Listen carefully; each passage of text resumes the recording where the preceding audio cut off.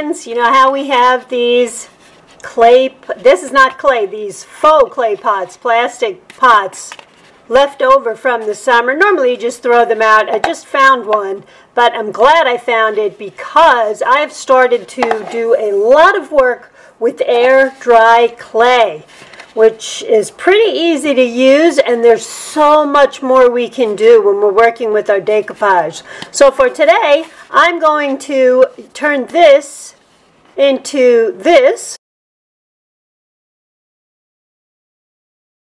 using some air dry clay, and the link will be down below this video. And again, this is a true upcycle. You know this is just going to end up in the landfill. It's not something that you can recycle, so you just toss it in the trash and it ends up in a landfill somewhere where it will stay forever. It'll just break up.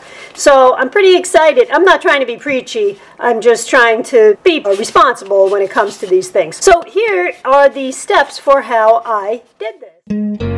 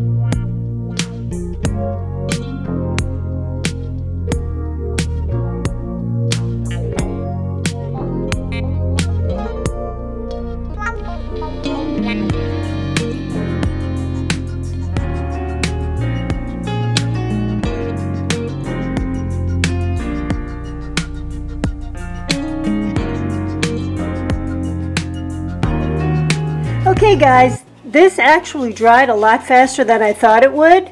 Now you see there's some imperfections in here.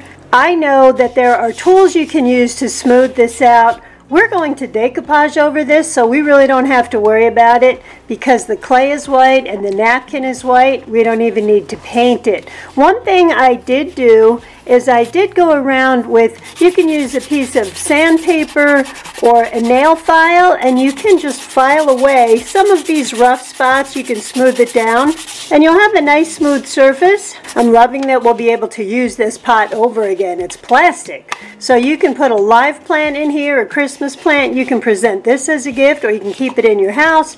You could even put one of those little pine trees in here. And I will see if I can find this napkin and put the link below, or you may have this napkin. We're going to add some glitter to this and some faux snow around here, and I'll show you how we can do that after I decoupage. First, let's just separate the napkin. This napkin is 3-ply. You just want to make sure you have the top piece. You know what? I'm sorry, I should have done this first. Let's cut this into quarters because that's going to make it a lot easier to decoupage. Actually, we could tear it. So I'm going to use one of these, I believe they're called aqua brushes. Just get some water in there.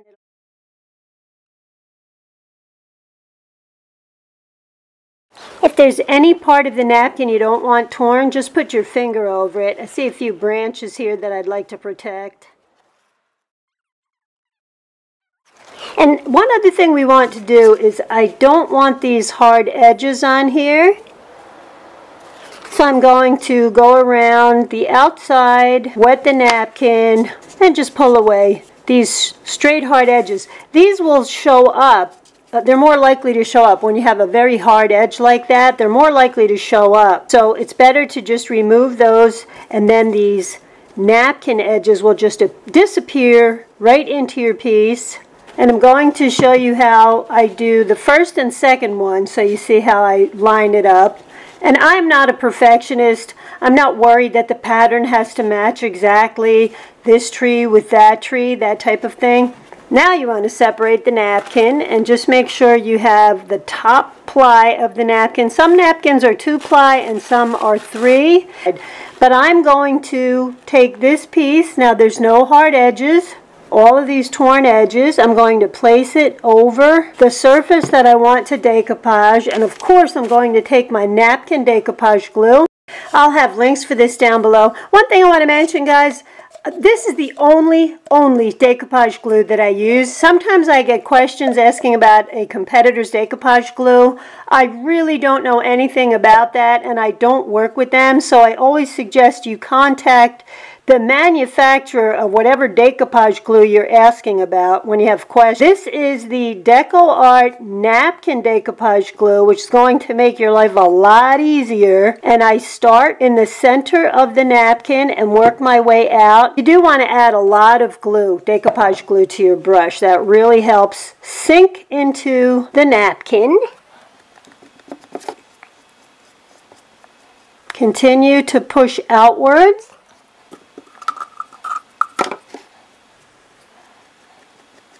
And I think a good trick with this is that you do have to keep loading your brush. The decoupage glue will go right through the napkin.